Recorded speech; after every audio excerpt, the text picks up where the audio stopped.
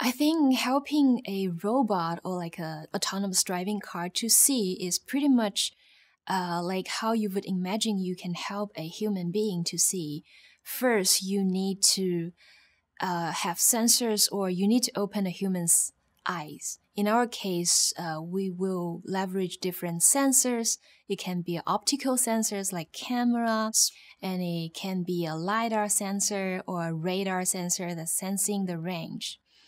And then you need a brain to process what it's observing so that it can answer different questions and react to the world. So for a robot, we are mainly answering two questions, which is where I am and what should I do?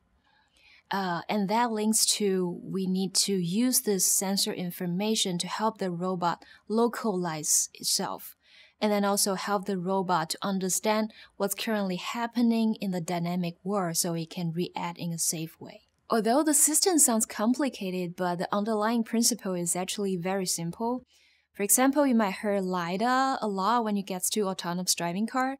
It is actually a ranging sensor. It tells the computers what's the distance between the objects surrounded to the car itself, so that you can do two things out of it.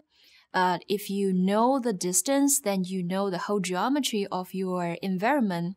Then you can use this information to compare to your map, and then you will have a better idea of where you are.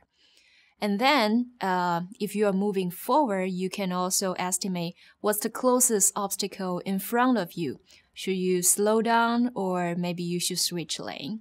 So in the end, it's all just basic geometry. If you're interested in geometry, maybe you can come work with us.